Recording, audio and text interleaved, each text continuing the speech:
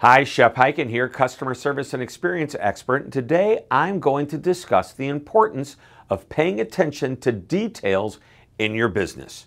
Now, I read Jan Carlzon's book, Moments of Truth, many years ago. It was one of the most powerful customer service and experience books of its time. And the content aligned perfectly with my idea of creating a moment of magic for our customers.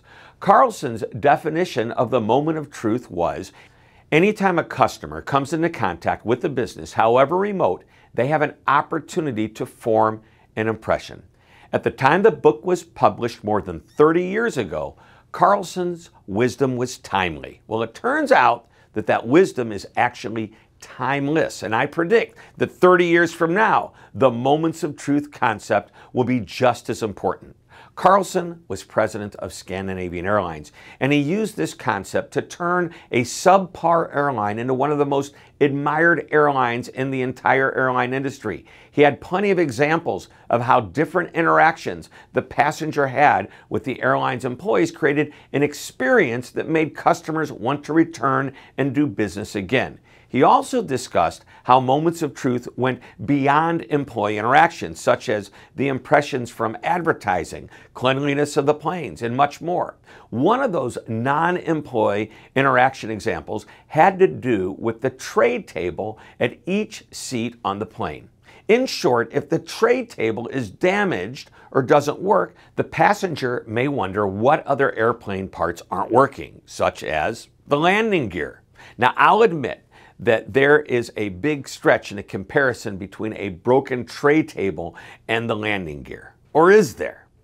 Here's another example. If you're driving into the parking lot of a grocery store and see a dirty truck and a sloppily dressed employee unloading food, might you be concerned about the freshness and cleanliness of the food on the store shelves? Well, my favorite version of this type of comparison is the restroom at a restaurant. If you go into the restroom and it's filthy and unkept, I have to wonder about the cleanliness of the kitchen. If whoever is running that restaurant is not paying attention to something seen and used by so many of the guests, how clean is the kitchen, or what other details are they not paying attention to or missing? Every business has its version of the broken tray table or the dirty truck or the filthy restroom. So what's yours? What are the unintended signals you're sending to your customers because of missed details, big and small? Pay attention to those details because when they're mismanaged or overlooked, they can cause negative impressions. Some of them are easily managed. Don't let negative signals that are easily in your control taint the customer experience. Well, I hope you enjoyed this short lesson. Thank you very much for tuning in. This is Shep Hyken reminding you to always be amazing.